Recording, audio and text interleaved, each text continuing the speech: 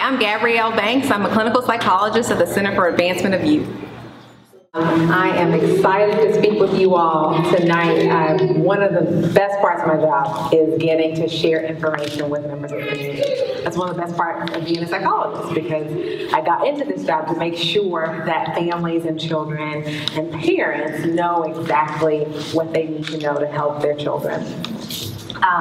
So we can start with a few disclosures. First one is I am, as I said, a clinical psychologist at the Center for Advancement of Youth. So shout out to our members of the center, our team members who are here today to support. And I am a junior league member, so I am doubly excited to be here for this event. My last disclosure is one more.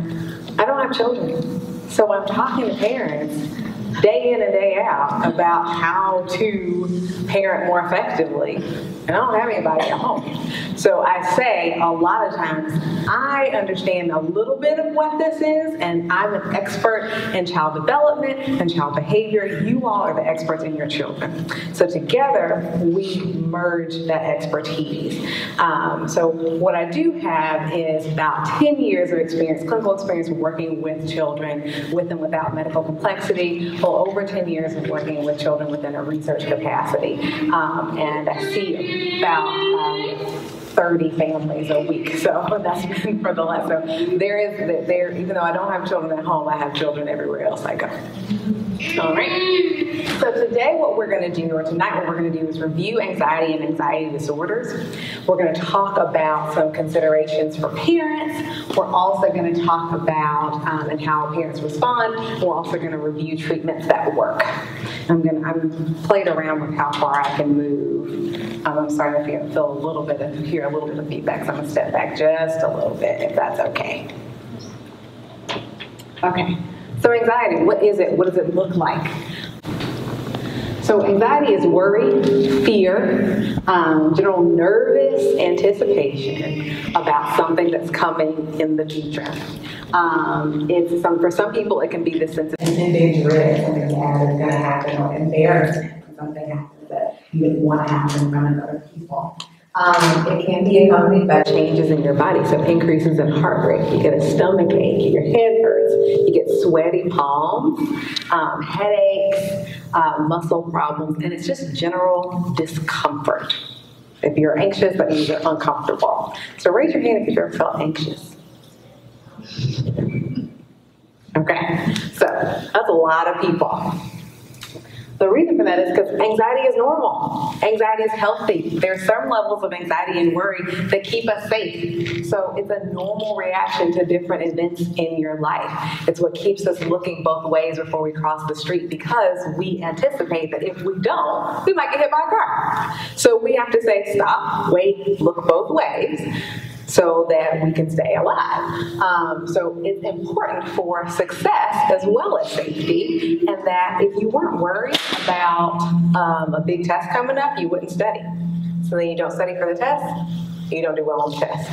If you're not worried about doing a good job at your job, then you don't finish your task. You come in late, you get fired. So it's hard to be successful if you don't have some level of anxiety or worry of bad things that could happen if you don't do certain things.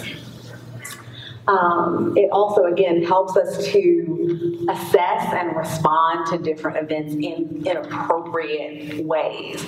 That's that stop and think reflex that stops us to say, well, ooh, maybe I shouldn't have said that because it would make my friend feel bad. Or maybe I should say this because I want my friend to feel encouraged. If you didn't care about how people responded to you, then you wouldn't maybe kind of put a check on some of the things that you say. So all of these examples are examples of how anxiety in certain levels are normal. So, what are some common causes of anxiety for children? Just yell them out for me. What have you all been noticing what do you think is something that children are generally kind of anxious about? School. Mm-hmm. Siblings, yeah. Separation. Anything else? Sports? What about the sports? Just the performance on the field. Performance on the field, yeah. Mm-hmm. I was like, you're going to get to one on the list. That's it. Anything else? Any kind of pressure. Any kind of pressure, yeah. Feeling as though you're not meeting the expectations of other people. Mm-hmm. My son, he knows we're going to go somewhere. He can't sleep the night before. I know it's not like a bad anxiety, but it's like, I'm like, okay, if you don't go to sleep, it'll be a cranky day tomorrow. Yeah. Sometimes that can be excited anticipation, like I'm so excited we're going to go somewhere fun, or it could be dread. We're going to the doctor's office. What's going to happen at the doctor's office? So all of those things here. So first day of school, new activities, anything that is new. Sleeping away from home for the first time. Dogs, big scary dogs with lots of teeth that can bite. Spiders that everybody yells when they see them. New people, separation, like you said, performing in front of people, on sports teams, on stage. Car accidents, things that they see. Bad weather. Bad guys and bad characters, scary characters that you see on television just in passing. I'll tell you, like around Halloween, it's just like it seems like everybody wants to be scared when they watch television. And so all these scary movies and things come up, and I think, oh, there could be children that are watching this. I have a reaction when I see scary monsters on television. COVID-19, that's something that's scary for kids too. So all of these pieces are common and scary, and it's very normal for kids to have a reaction to them. Anxiety becomes a problem when it becomes notably difficult for a child to regulate themselves and regulate their emotions. And specifically, anxiety becomes a disorder when it negatively impacts a child's functioning. Specifically with sleep, eating, peer relationships, activities, going to school, interacting with their family. That's when we're more concerned, because this level of anxiety has now impacted their functioning. So we're having some internet difficulties, so I can't show you just a little bit of a clip to lighten the load, but if you've seen the movie Inside Out that came out a few years back, it talks about the different, not scientifically accurate, but it is a nice introduction to emotions for children, and it's a nice jumping off point for parents to start the conversations about emotions. But what you'll see is fear is one of the main emotions, and he kind of embodies worry, fear, anxious, and anxiety, and anxious feelings. And so in this clip, I think a spider comes down in front of the main character, and fear takes over, and you see fear kind of get really what we call dysregulated, really scared, running around and kind of turning the mind knobs to help calm the little girl down. So in terms of anxiety in youth, so getting back to thinking about anxiety disorders, and when anxiety has increased so much that there really is a negative impact on the functioning of the child, and we see that globally, about 11%, up to 12% of youth have some type of clinically significant anxiety disorder. That's across the world. But really, 12%, we can't even, it's 1 in 10 plus a little bit of a person, so it's not really, it can be a lot in terms of your classroom, say a classroom of 10 kids, maybe one child has some significant anxiety. When we think about all the children in the world, it's a smaller number. Now, the U.S. prevalence, though, has been documented to be almost as high as 31.9% of children in the U.S. having some type of clinically significant anxiety symptoms. That's a bigger percentage. That's almost a third. That's almost 1 in 3. So there are pieces about anxiety that we know you can outgrow, but for the most part, when children have pervasive symptoms, it's not something that children will outgrow without having some type of assistance. There are developmental stages, a key component to anxiety, because certain behaviors and certain fears are very much expected for certain age groups. you would expect your 12-month-old to have difficulty separating from mom, our primary caregiver. That is expected. Your 12-year-old having a difficult time separating from you to even kind of be downstairs while you're up here, that's a little bit different, because we would expect that after 12 years of life, a child would have enough experience to know that being separate from mom and dad is not really as bad as it may have seemed a long time ago. I've done some new learning. I've learned that it's not really that bad. For 12-year-olds or older children who are still having those difficulties, now we see that it is impacting their functioning because they're not functioning in the same way we would expect other 12-year-olds to function. That's one thing to look out for. And as I said before, it does not always go away on its own. So it's not going to go away if we just sweep it under the rug. It's something that we have to address, either with professional help or I'm going to give you some tips today for how to manage it at home. So I wanted to just throw up some recent developments in the literature that discuss the implications of COVID-19. So that 11.6% of global prevalence of anxiety, that was pre-COVID. Post-COVID-19, in a study that was a meta-analytic study that collected data from a whole bunch of studies around April of 2020, saw almost a doubling in the global prevalence rates of anxiety. And that is related to all of these pieces. So these children had just dramatic disruptions in their lives. School was closed, quarantine for a lot of people. They had losses of loved ones. They had pretty significant changes and disruptions that would increase anyone's level of anxiety. So that level for adult anxiety also shot up too, but we definitely saw it in our kids. We'll go to the next one. All right, so what do you all think are some symptoms that are commonly associated with anxiety? So if a child is anxious, what does that look like to you? What would you see? Tics. Tics? Mm-hmm. Hurt, stomach hurt. Yeah, stomach hurt. Crying, Shaking or crippling. Shaking, crippling, so kind of some psychomotor agitation, so shaking in there, yeah, tensing up. Decreased appetite. Decreased appetite, yeah. So not really as hungry. It's kind of related to that stomach not feeling so good. I don't really want to eat anything. And then it creates a vicious cycle too, because you can not eat.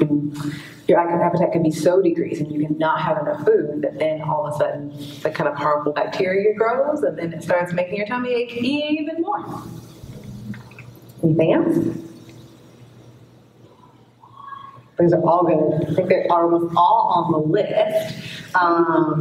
And tics is a great one that didn't make the list, but it should be on the list. So all of these pieces are connected with anxiety. So your poor concentration, being super clingy, poor sleep, and a lot of fatigue comes along with it. Stomach aches and vomiting, frequent headaches. And sometimes these don't appear to have a clear cause. So a lot of times families that we see will say, well, he's been complaining of a headache for months. We've taken him to the doctor, and the doctor doesn't see anything wrong. Or she's been complaining of a stomach ache for such a long time. We've taken him to the doctor. There's nothing wrong. So it's medically unexplained is the term that we use for it. So we can't really pinpoint it. But generally, then our next piece is, well, what's going on that may make the child feel more uncomfortable in certain spaces. We can go to the next slide. So there are a number of anxiety disorders.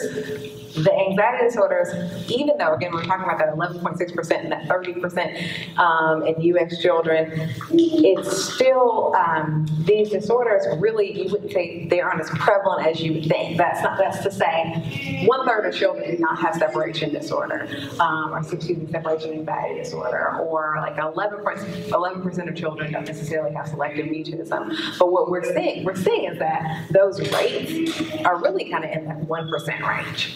For like every year, 1% of children, of all children, are diagnosed with these different types of disorders. But what I have here that are in the darker, that's in the darker font is some of the most common disorders that we see in children. So briefly, separation anxiety disorder is specifically a disorder related to a child's discomfort, not only discomfort with the separation from their parent or their primary caregiver, it is also this feeling that something bad is going to happen to them or that caregiver if they are not connected or if they are not within eyesight of the caregiver. So because of that, again, functioning has decreased because they're refusing to go off and play or go off and enjoy the gymnastics game because mom drops them off and doesn't stay in the whole time, or there's difficulty going and staying with grandparents, so mom has to be at home all the time because kids won't separate. So just if it is impacting you as a parent, then that means it's impacting your child's functioning and it's impacting family functioning. So that does count as a significant area for impairment. So social and performance-related anxiety, I kind of merge those together sometimes, but social anxiety is related to specifically having difficulties interacting with other people for fear that they will think negatively of you, that there will be some type of negative perception of you by your peers. And so these are children who don't do a lot of speaking. They get anxious around not only big crowds, but even small groups of people. Lots of ruminating about what they've said. They're kind of double checking to make sure they said the right thing in front of others. And then performance anxiety is along the same thing, but it's more so related to standing up and talking to people. School avoidance kind of falls under that because sometimes the two things that happen at school are that you have to perform because you might not have to stand up in front of everyone, but you have to do your work. You have to do your work to the satisfaction of your teachers. You have to stay in line with your behavior to the satisfaction of your teachers, and then you have to figure out how to get along with your peers. People who are nice to you, who are your friends, and then people who are not nice to you. So all of that happens at school. So school avoidance is another component related to anxiety that falls under here. So generalized anxiety disorder is most often diagnosed in adulthood, but adults who are diagnosed with generalized anxiety disorder definitely report a long-standing history of anxiety that dated back to their early childhood years. And selective mutism is another fairly rare disorder, but it just characterizes as children not speaking at a time and place when they would normally be expected to speak. So these are kids that are little chatterboxes at home when they're excited and happy and comfortable, but as soon as somebody comes to visit the home, they're quiet. When it's time to order their own meal at Chick-fil-A, they're quiet. When they go to school, they're not saying anything, and teachers don't even know what they know because they refuse to speak. So that is selective mutism, kind of in a nutshell. That one is a little bit more difficult because younger children generally, you see it in younger children, but we don't diagnose it as often because there are generally other developmental considerations that we make before we get to the selective mutism diagnosis. But the key component is that these children are able to speak, they are just choosing not to. All right, we'll go to the next one. All right, so there are other disorders that are associated with anxiety. So you can have anxiety and this at the same time. One of them is other anxiety disorders. So folks who have generalized anxiety disorder, these are people who are afraid of every little thing, but small things that happen in day-to-day life and big things that come across in day-to-day life. So you would imagine that if you're a person that's worried about all of that, you could also have social anxiety disorder because you're worried about lots of day-to-day encounters and day-to-day experiences. So folks with GAD generally also have some type of other anxiety disorder kind of classification. We would just it still falls under the umbrella of GAD. However, if you are a person or a child who has social anxiety disorder, that doesn't necessarily mean you'll have GAD. That may mean that your anxiety is specifically related to social interaction. Depression is another diagnosis that we commonly see with kids who have anxiety, because if anxiety is this sense of impending dread and this constant feeling as though something bad is going to happen, that can negatively impact your mood.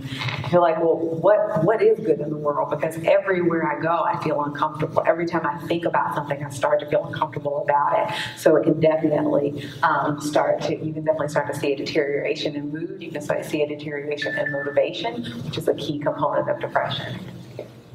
And also with disruptive behaviors like ADHD and oppositional defiant disorder. So these are children where it's not a chicken or the egg situation here. It's one of those pieces where we're not saying that anxiety is causing either one of these disorders. What we're saying is that the children who have these disorders frequently have negative interactions with people in their environment. So their teachers, they're caring adults, like their parents and their grandparents. They're constantly being corrected. They're constantly recognizing that they're getting in trouble more than other kids.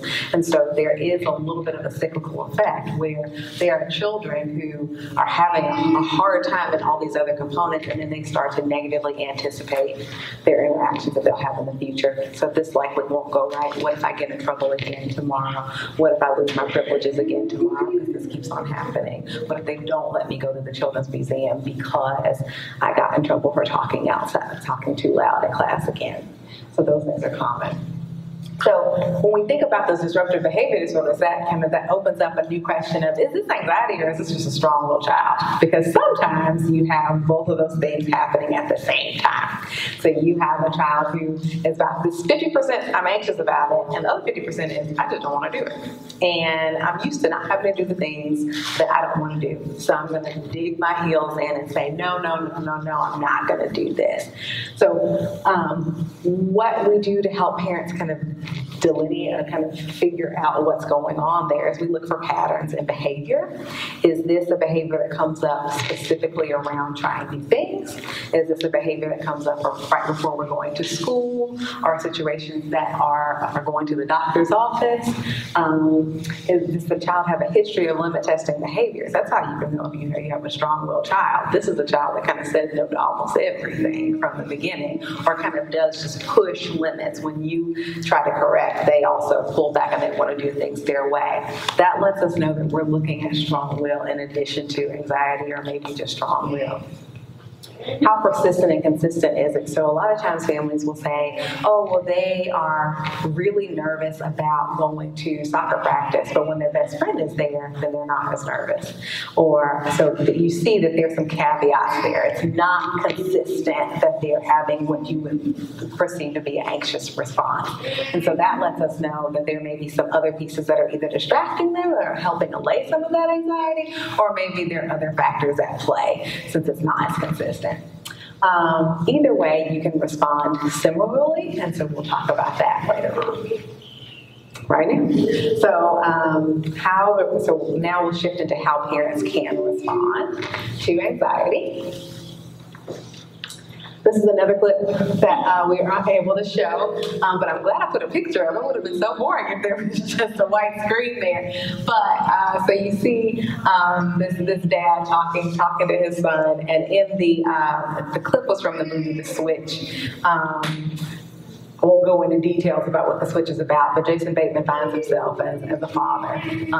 And he is a father who does not know how to talk to children because he's an adult. And unless you do what we do, unless you're a teacher, you're not talking to adults every day. You're not talking to children every day, outside of your own children. So, and before you had children, you weren't talking to children every day. So it's hard to know how to talk to them. What are the words that you're supposed to use? And so in the clip, you see he's talking about basically existential dread to a 6-year-old, and the little boy is just looking at him, but has his own questions and his own anxieties that also, and the clip also illustrates some of the heritability of anxiety, so anxiety that runs in the family as well. It also shows him helping the child, or attempting to help the child overcome a situation with a bully. And so he comes in and tells the child exactly what to do. Well, not exactly what to do, tells him to act like he doesn't give a funyun.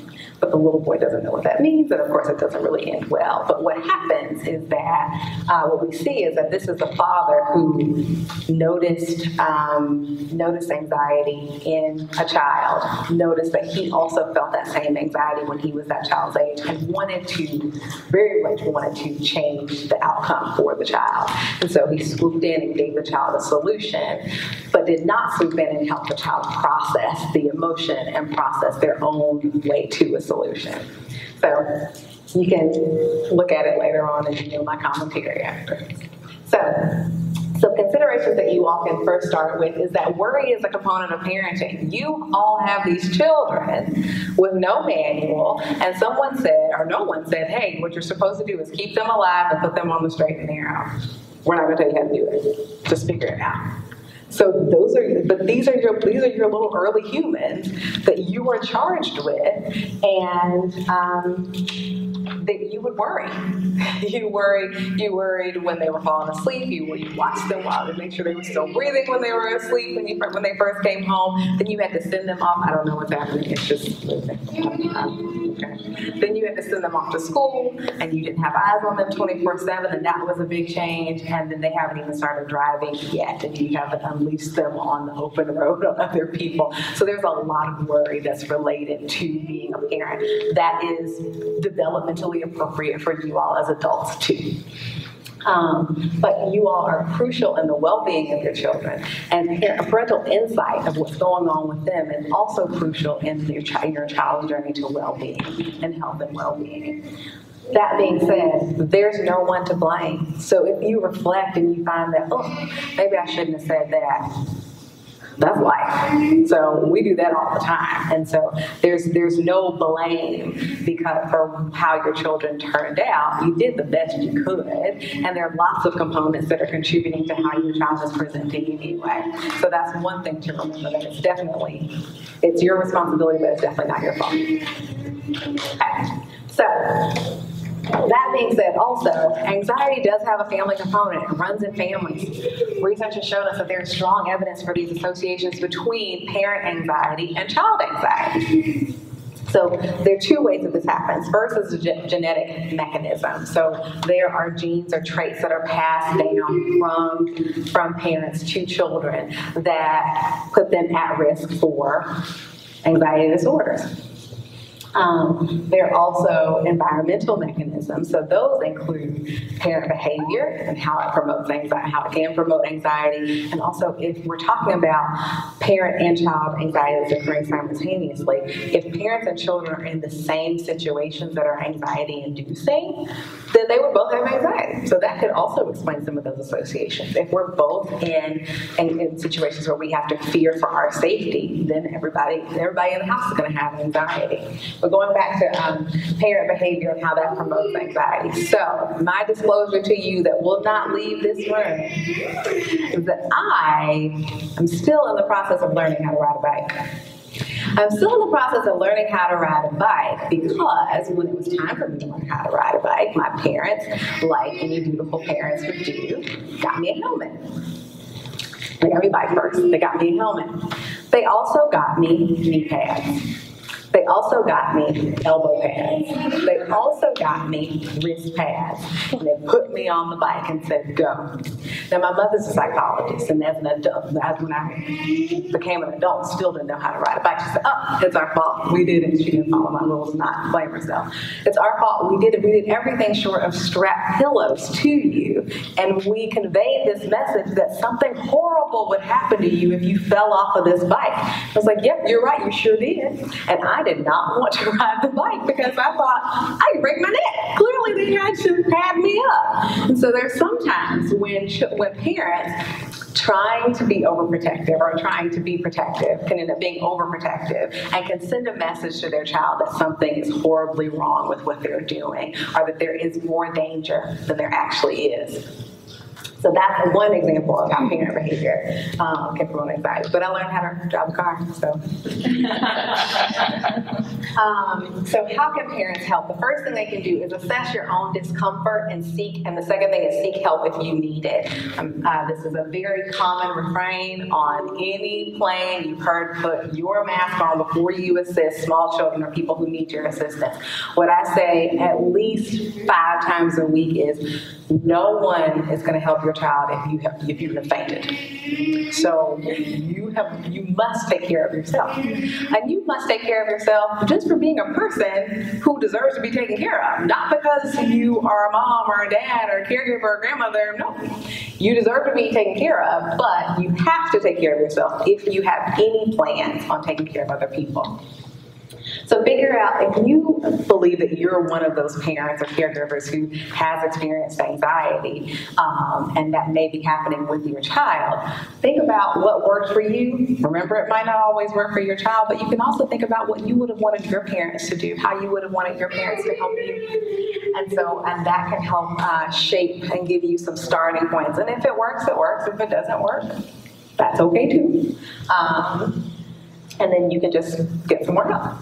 So the other piece is remembering that your child is strong and your child is capable. A lot of times we see the parents have different responses to different emotions. So parents will be, you can get kind of indignant or kind of agitated when your child is angry, when they're mad at you because you won't give them that second ice cream. And you're thinking, I fed you all this good food, I gave you your ice cream, and now you have the audacity to be mad at me. So we have a different response to when the child is really anxious and doesn't want to sleep by themselves. And we think, oh no, they're anxious, we have to do something about it right now. There's a different response. Well, they're emotions.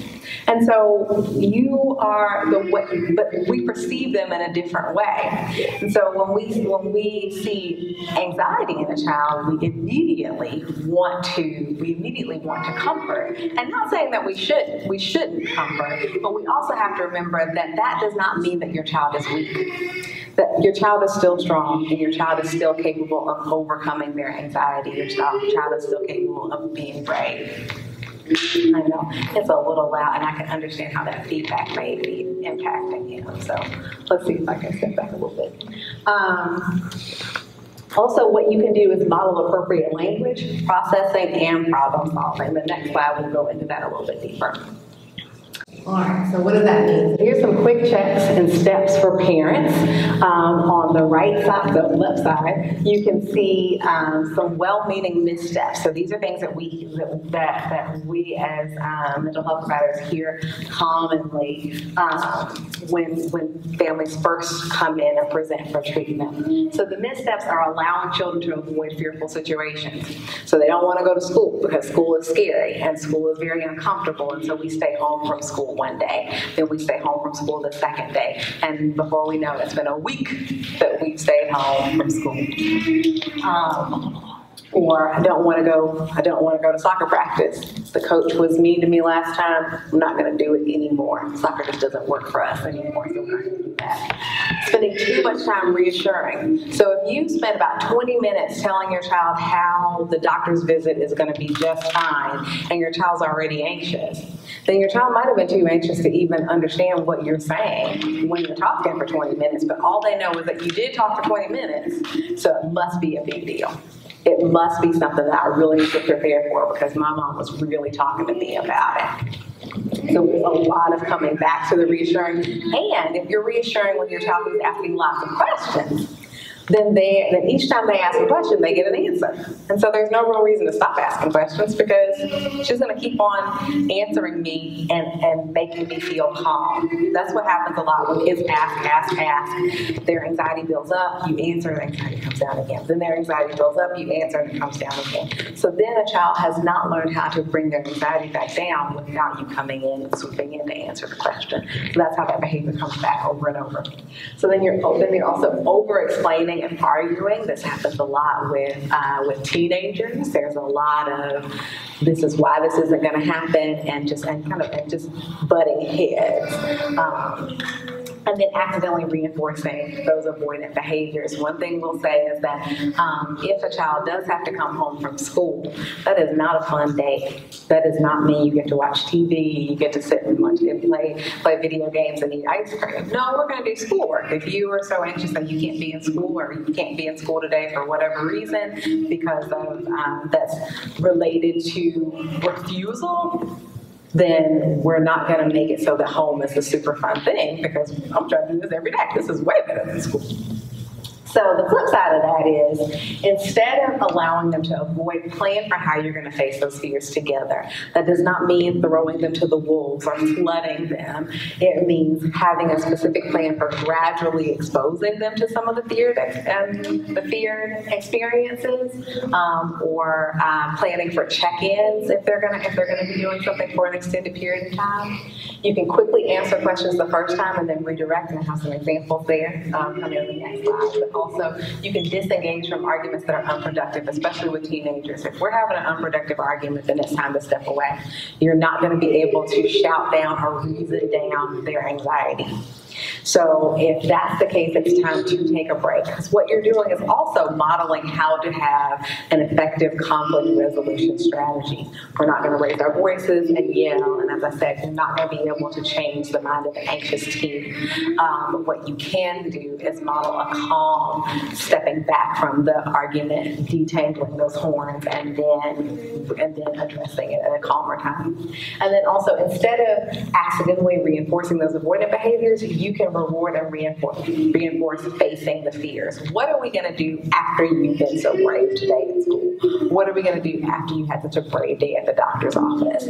That may be Chick-fil-A time. Instead of saying, we're not going to go, no shots for us, let's go get Chick-fil-A, we'll do Chick-fil-A after you do the thing that needs to be done. And go to the next slide. So other home remedies that you can use, so with gentle encouragement, so reflecting what they're saying. So you're feeling nervous, and I know you can do this. So you're reflecting with a turn. So reflecting with a turn and a nod towards them actually completing the task. It looks like you're worried. I know you're going to be brave. We all feel scared. You can try your best, especially with performance-related anxiety. It can be nerve-wracking. Answer once and move on, like we talked about before. So I already answered that. What do you want for breakfast? New pivot. What kind of song do you want to listen to? What are we going to do next? And then as soon as they have shifted, that's when I would say give some positive reinforcement for actually shifting. Thank you for choosing what you want for breakfast. I really appreciate you letting me know that you want some orange juice.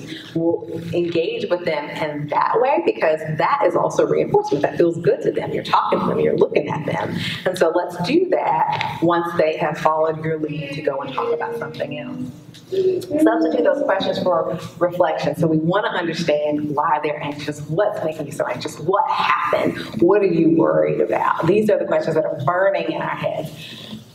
They put kids on the spot, and so sometimes you just see them just shut down. And a lot of times they'll say, I don't know, because anxiety can be irrational, and they don't have a lot of vocabulary to explain exactly what the problem is. And especially if they are having a high amount of emotion, it's hard for them to even think and come up with those words.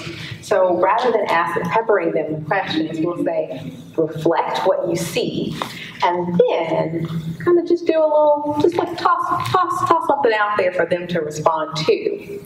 It looks like you're worried, or you looked worried when you were out there. I know the first day of soccer can be scary, and maybe they'll take it and run and say, yeah, and then this happened. Or maybe they're just not, and they just know that you're there for them.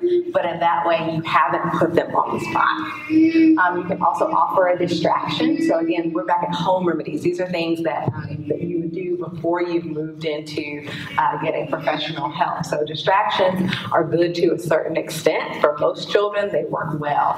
For kids who have really clinically significant anxiety, we want to make sure that we don't overuse distractions, because we want kids to have an opportunity to sit in their anxiety and have it decrease without you taking their mind off of it. Because if you take their mind off of it, then they really haven't worked through it.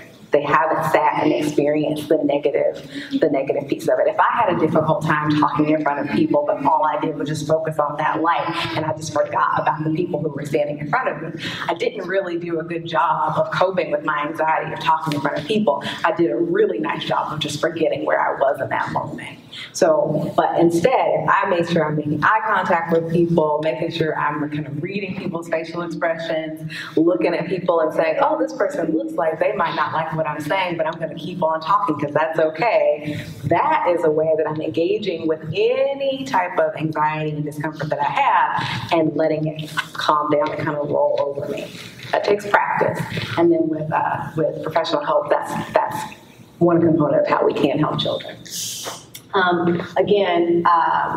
We talked about that last one, making sure that avoiding discomfort doesn't mean enjoying something else, as well as talking about the video games at home. So thinking treatment. We can go to the next one. So, when are you going to seek professional help? That is, again, when it's getting in the way of functioning. It's getting in the way of routine functioning. It's keeping them from attending school and interacting with their friends. That's the time to get into professional help. With older children, if it's impacting their grades, if it's impacting their ability to get tasks done and take tests, that's the time to seek help. If there are any other behavior and mood changes, a lot of times you see persistent irritability with kids who are anxious. These are kids who are, why are you asking me that? I don't care about that. I can't believe you keep on asking me how school was. I don't want to talk about it anymore. So a lot of irritability, and that lets us know that, okay, there's something that's uncomfortable about this subject matter. So when we see irritability is also a component of depression in kids. And so those are pieces, if you're saying persistent irritability that's getting in the way of getting chores done, or just the house is really not that fun anymore, that's another time to maybe get an evaluation to see if we can just kind of parse some things out. Hold on a second. Okay. You want to go to your child's pediatrician. They are the ones that have the connections to the resources in the community. They're going to be the ones that can place those referrals, especially for community resources that require referrals from a medical provider. But they're going to be able to help you there. It's not always good. The first line of defense is not always going to be medication management. However, the evidence-based treatments for children with anxiety, number one, the main one is something called cognitive behavioral therapy, CBT. That focuses on understanding the connections between thoughts, your feelings, and your emotions.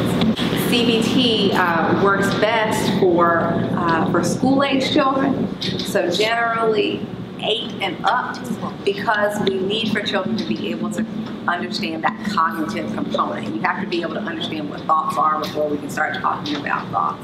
There's some ways that we can remove that cognitive component and talk about the behavior piece, and I'll talk about that because we use that a lot with preschoolers.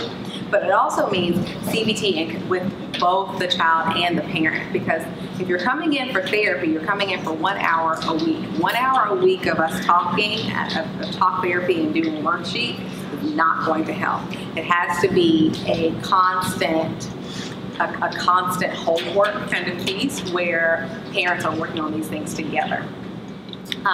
For preschoolers, what we advise is something called parent management training, which focuses on helping parents understand why children are emotionally dysregulated, why we're having big tantrums and stomping our foot and scrunching up our face, and helping parents get more comfortable when children are demonstrating these behaviors. Because if you're uncomfortable because your child starts crying, then we'll do whatever we can to stop the child from crying, and now we have reinforced the crying behavior. You first handle those pieces and get more comfortable with your child's discomfort, and that way you can use those skills with exposure to experiences that they find uncomfortable. The primary pieces that we see with preschoolers are sleeping by themselves, talking to other people.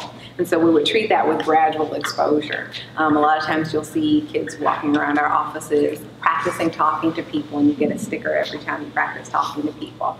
Well, before we did that, we had to make sure that mom and dad were not going to swoop in and say, oh, it's okay, or answer the questions for the child. But that meant that the parents had to become more comfortable with their level of discomfort when their child was uncomfortable, right? So those things are happening at the same time. And because parents are uncomfortable, then kids can perceive that, yeah, this really is a big deal, like I said before. But they also never learn that they can manage those fears if parents keep on coming in to rescue them. So that's another reason why parent discomfort needs to be managed. We can go to the next one. That's what we just talked about? Also, yes, we talked about too. Okay, and then I have some resources for you all. The scientific resources are there if you are just really curious about that COVID-19 meta-analysis, if you are really curious about the age of onset for some of those anxiety disorders, and if you're really interested about kind of the biological components of how parents and children react and habituate to certain stimuli, then yeah. So if you want to nerd out on those things, that's fine. But if that's not what you want to do, here's some books for you. So Freeing Your Child from Anxiety by Tamara Chansky is a staple of mine. She also has a book, Freeing Your Child from Negative Thinking. That's the third one in. Parenting the Whole Brain Child is a nice book for just understanding how children process information. It is a little bit more, it's kind of neuroscience-y, but it is helpful, and it is written for parents, so it's not necessarily just written for scientists, but it does provide just some nice information. And one of my favorites is How to Talk So Kids Will Listen, and How to Listen So Kids Will Talk. That clip that I couldn't show with Jason Bateman, he would have benefited from this one because a lot of times there are ways that we try to correct behaviors from children that aren't necessarily supporting them in the best ways. This is not ooey gooey, like just kind of all sunshine and roses parenting. This is truly setting limits, but it's a better way to communicate with kids. So those are books for parents. The next slide is going to be books for kids. What to do when books are really nice. These are workbooks for children. You can work on them together. They're in these little short chapters, but I like them as like right before bed books or some little small pieces that you can work in small chapters with. What to do when you worry too much, what you need your brain gets stuck as an OCD.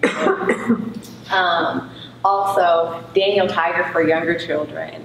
He has a book series, but also Daniel Tiger's actual show has been scientifically proven to help children with psychosocial and social emotional endeavors and experiences. So that's one of the only shows that there's research to support. So if you're going to watch a TV show, I mean, screen time is fine. But Daniel Tiger is a good one to watch together.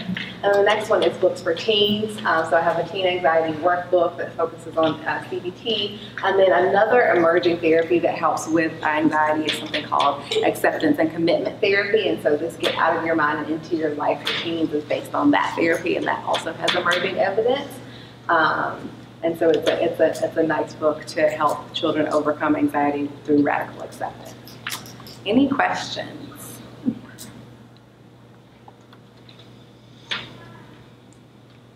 Well, that was start. I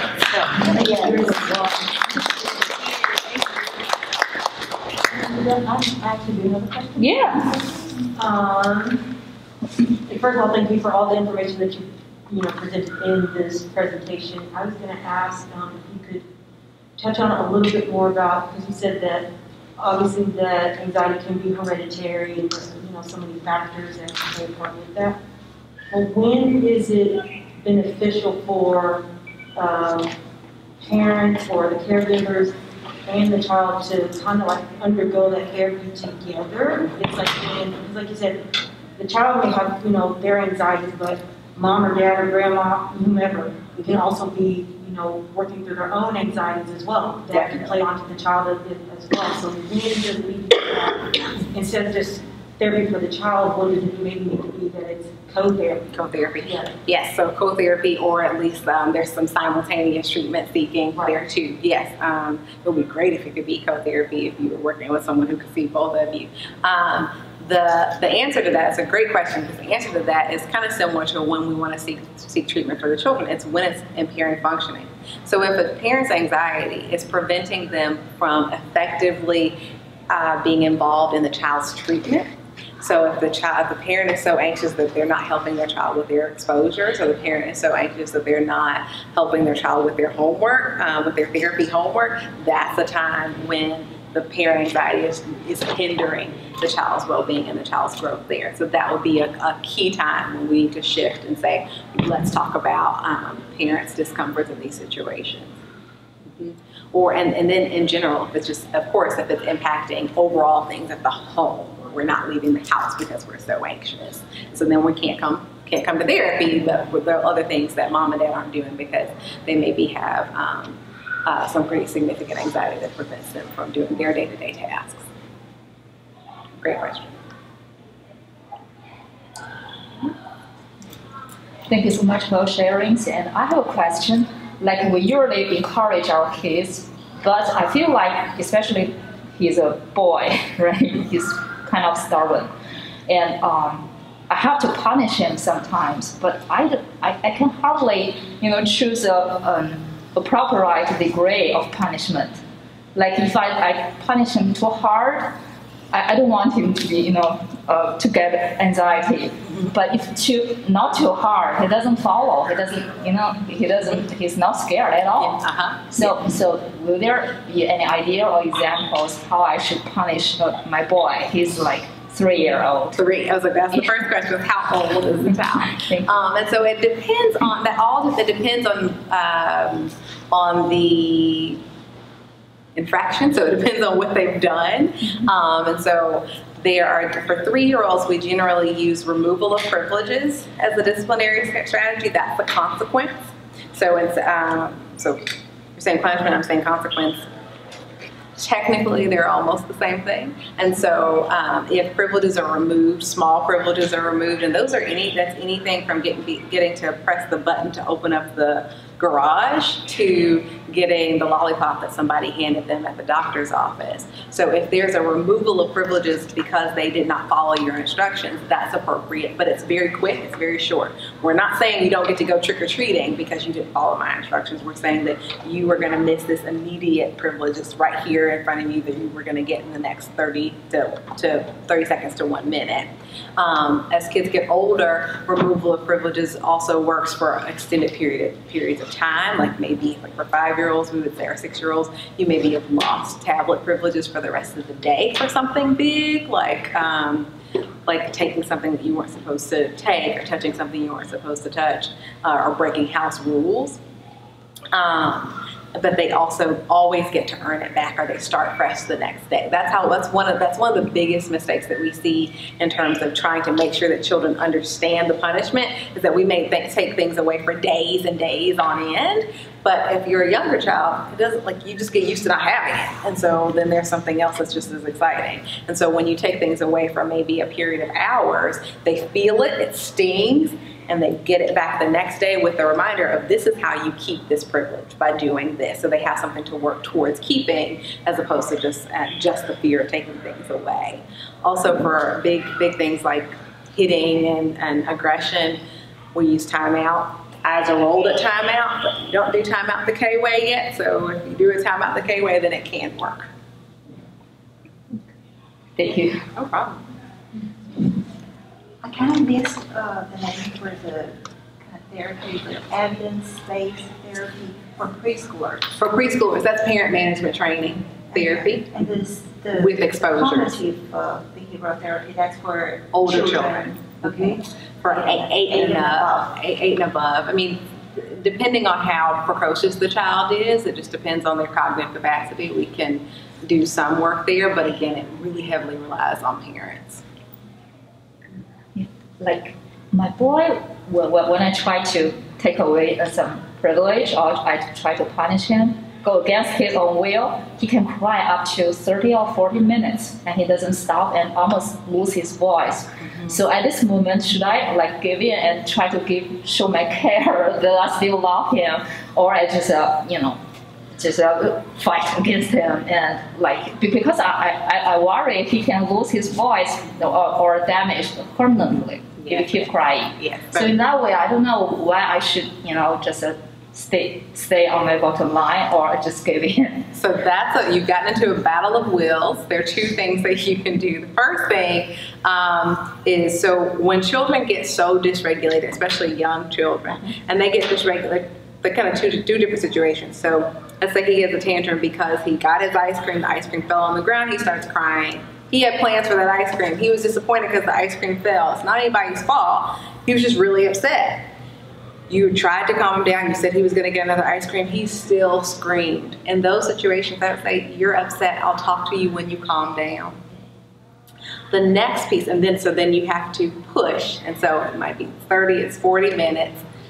Right when you think you're going to give in, I'm going to ask you to pull it out just a little bit longer. And as soon as he starts to calm himself down, that's when you give him that attention and all of that love. Because what can happen is, If you give him all kinds of attention and love and calm and rub him down while he's in the height of that tantrum and screaming, then what we've done is we've given him something really good that he likes right when he's doing something that you don't like. And so now we've accidentally reinforced that behavior because he says, all right, well, if I scream loud enough, then mama's gonna come and hug me. But what he needs to learn is that when I calm down, that's when mama's gonna come and hug me. But mama always loves me, even when I'm screaming and crying and kicking. And it's because mama loves me that she's ignoring me this whole time. He's not gonna learn that until he's 33 years old. But in the moment, you're teaching him that good things happen once he uses his own strength to calm himself down. Yeah. But it's very difficult, extremely difficult to do. Yeah. Thank you. It's a good technology. I'll come and give you some books later on. I can show you some book recommendations for that too. I think my son, he's 10 years old, but I think during his preschool age and kindergarten age, early age, he has a selective mutism, the one you say. And so in the class, he didn't talk much, and the kindergarten teacher thinks he doesn't speak or doesn't speak English at all, but he speaks at home and with the brothers, but just so shy. But during that time, we didn't realize. I'm not sure during that time, does he need therapies or just let him grow? And right now, every year I see he grow out of that and more brave to express his opinion.